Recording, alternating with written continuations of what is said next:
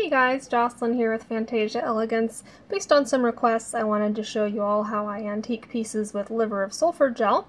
Now I have done a previous tutorial on how I antique stuff with this other product, Midas Black Max from Rio Grande, so you can check out that tutorial if you want.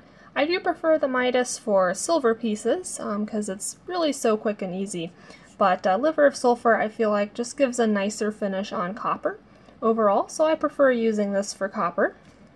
And basically what this does is it accelerates the antiquing process that would naturally occur on metals like silver, copper, bronze.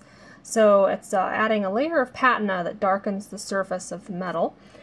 So as you can see here, here's a copper piece that is raw and untreated. It's a very bright kind of reddish metallic finish. And then here's one that I have treated with liver of sulfur to darken up the crevices, and then I have gone over and polished it to bring out the highlights on the raised bits. So kind of a different look there. A lot of people like the more dimensional high contrast look from pre-antiquing it. And if I were to leave this anchor here, or just wear it, normally for a month or two, it would eventually start to look like this piece that I have pre-antiqued and polished. Now, before we get started, I want to do a disclaimer. There are lots of other videos out there on YouTube for how to antique or patina pieces using liver of sulfur. Probably a lot of them are by much more experienced people than myself. So this is just a quick take on how I personally use liver of sulfur to antique my pieces, and I hope you guys might find it helpful.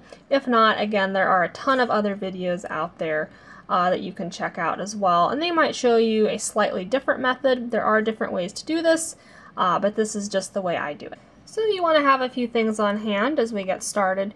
You're going to need 2 glass or plastic bowls or containers. You're also going to need some just regular baking soda. And you'll need a few plastic utensils. I like to use a disposable plastic fork and spoon.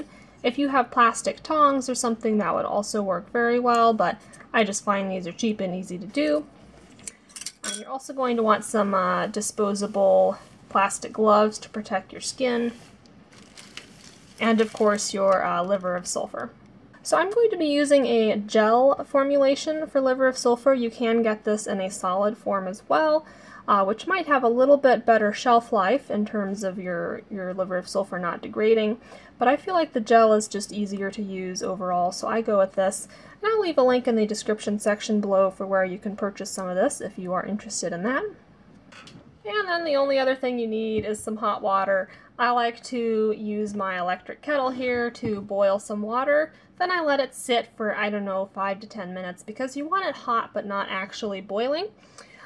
So what happens is if you are actually boiling the water, your liver of sulfur will become deactivated by the boiling water.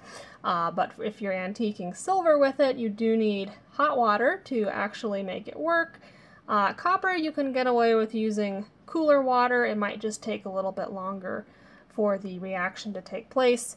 So I kind of shoot for somewhere between warm and hot for my water. So again, like I said, I love doing copper with this particular product. You can also use this to antique or patina silver and bronze. It does not work so well on brass because brass does not react with the sulfur as well. It'll kind of darken it up a little bit, but it won't give you that nice dark finish.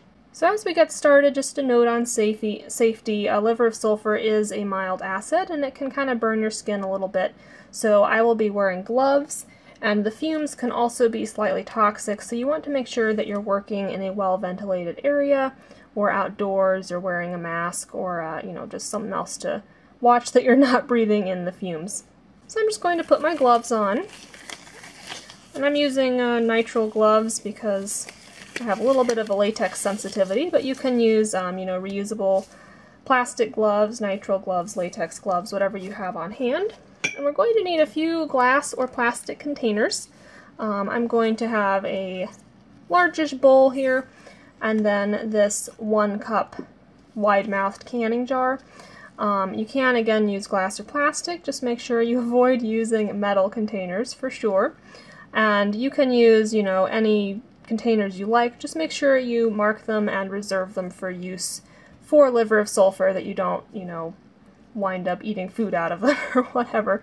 And there is a benefit to using something with a lid for the actual sulfur solution, and I'll explain what that benefit is later. A lot of people like to use kind of wide Tupperware dishes with the snap-on lids.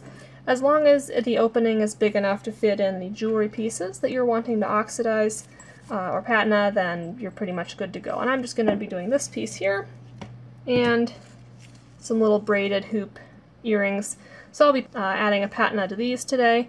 I am thinking about potentially doing a tutorial on how to make these guys, but let me know if you're interested in that and which one you want me to do first, potentially. And before you get started, you do want to make sure that your pieces are very clean. Of course, as you're making your jewelry, you're handling it, and your hands have a little bit of natural oil on them and dirt, and so that will actually prevent the liver of sulfur solution from forming the patina evenly on the surface. So you might get weird, splotchy discoloration. So you want to make sure you clean your pieces before treating them. And one easy way to do that is just get a really soft, cheap toothbrush, a little bit of dish soap, and under some warm water, just give them a good scrubbing off. Of course, if you have an ultrasonic cleaner, you can throw them in there with some warm water and dish soap. And as you can see, my piece does have Swarovski crystals in it here. You do want to check if these stones on the piece you want to patina are safe to put in liver of sulfur. Depending on the hardness and porosity level of the stone, it could be damaged either by the hot water required for the process or by the liver of sulfur itself. So you want to, kind of do a Google search based on whatever specific stone you might have in your work.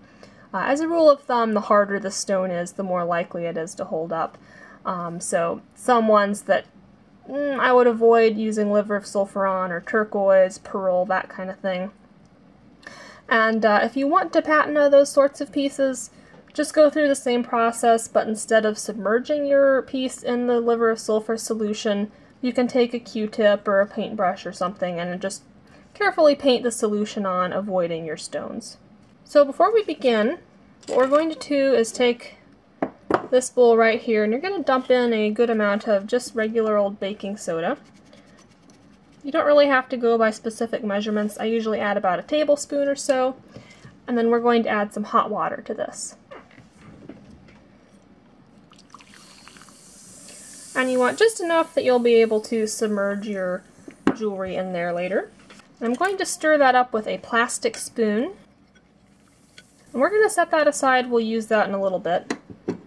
And go ahead and open up your liver of sulfur. Again, using a plastic spoon, not a metal one. We're just going to take about a pea-sized portion. You don't need a lot. In fact, that might even be a little more than I need. I generally do about a pea-sized portion for 1 cup of water. And then I'm just going to pour my hot but not boiling water on there to rinse it off the spoon.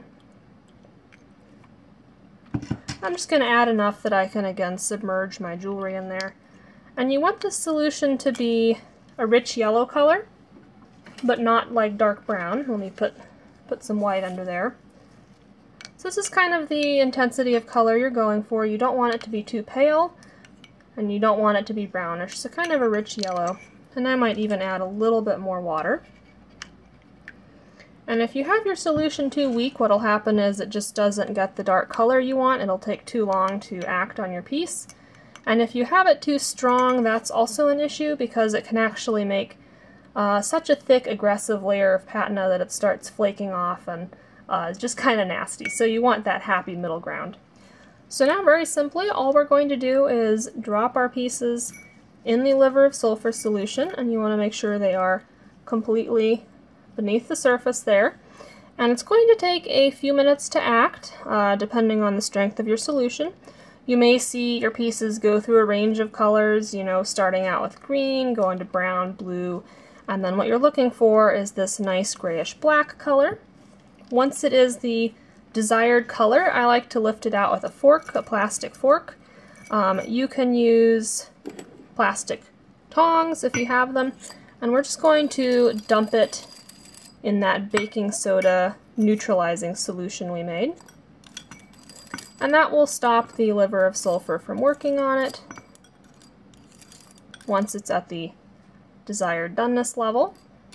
And we'll just let those sit in there for a minute. It only takes a few seconds really, but I want to talk about what you do with this solution after you're done using it.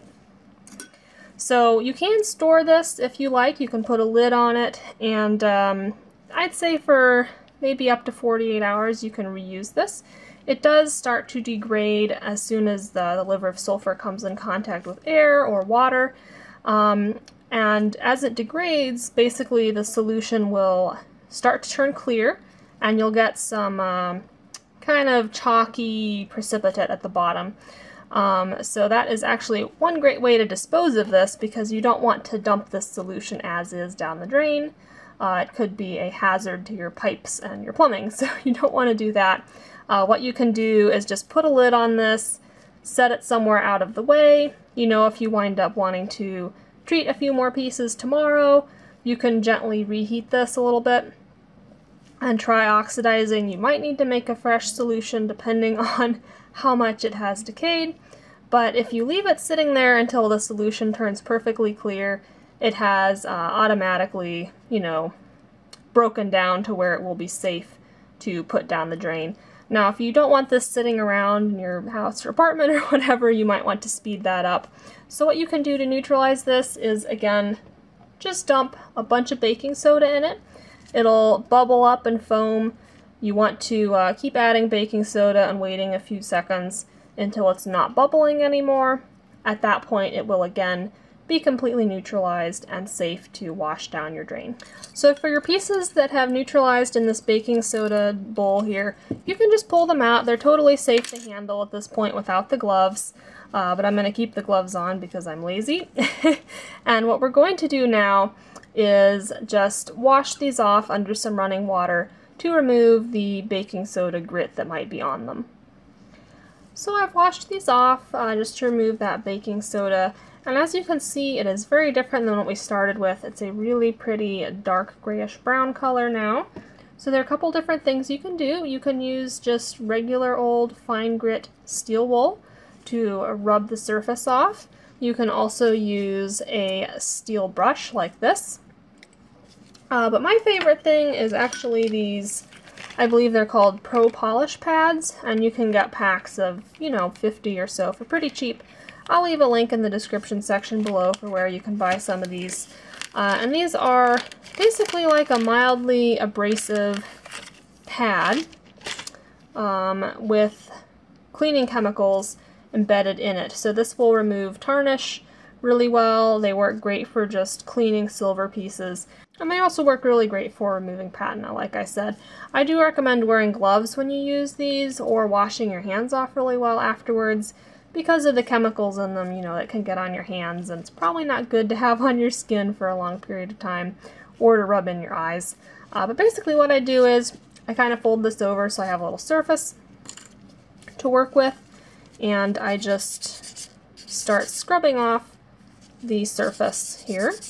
And as you can see, it is lifting out really nicely all the detail by polishing off the raised bits. And you can kind of use that edge you've created by bending it to get in the little cracks. And if there's a really stubborn crack that you want to get in, you can actually use the edge of it just like that, or the corner of it. Of course, you could also use a polishing bit on a Dremel or other rotary tool to finish it off at this stage. So there's that, and I'll just show you what it would look like to use your steel brush, or steel wool would probably have the same effect. So let me go to a different spot and show you with the brush what it looks like. I feel like the brush does not give it as bright or warm of a finish. Actually, let me do it on a different one so I can compare.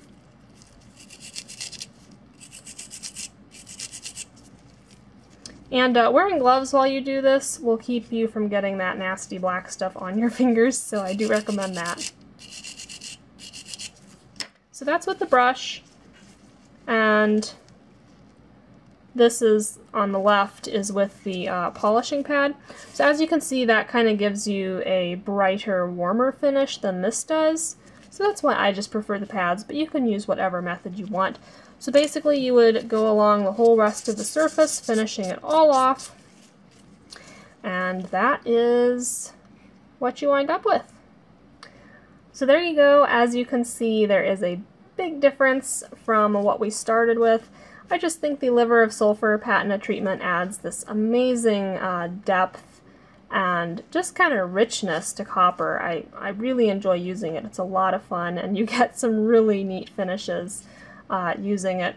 Now, if for whatever reason you aren't happy with your piece after you patina it, don't panic, you can easily undo it. For copper, a lot of people really swear by actually just putting your piece in ketchup and letting it soak overnight, pulling it out, scrubbing it off with a toothbrush.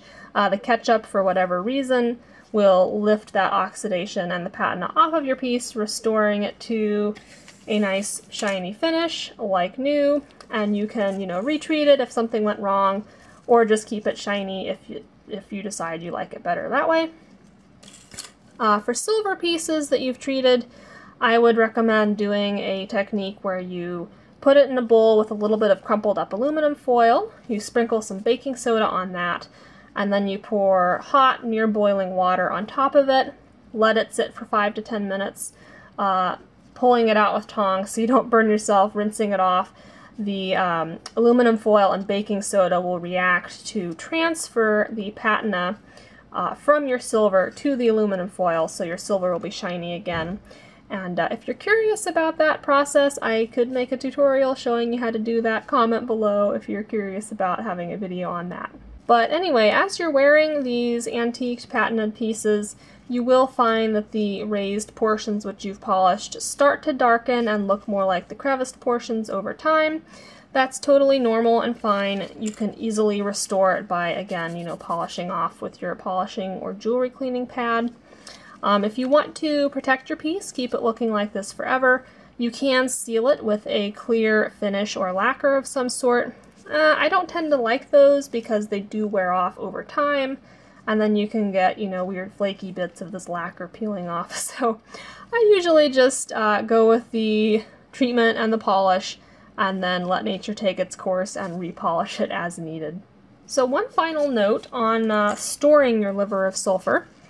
I recommend putting it in a sealed plastic bag because you never know, sometimes these jars will leak. So I like to store mine. I get all the air out of there that I can, and I seal it shut, and that will help to make it last longer. You can go ahead and stick this in the refrigerator or freezer if you want. I find that's overkill. I've had this guy for over a year, and it's still a nice, rich, dark color. So I don't think it's going old at all. When you need to worry about it is if it starts turning like a paler color, that would indicate that your liver of sulfur is deteriorating and may have lost a little bit of its potency. So that is storage. Anyway, I hope you found this video on using liver of sulfur helpful. If you run into any issues, please comment below. If you have any questions, I would love to talk with you guys down there. Thanks so much for watching, and happy crafting!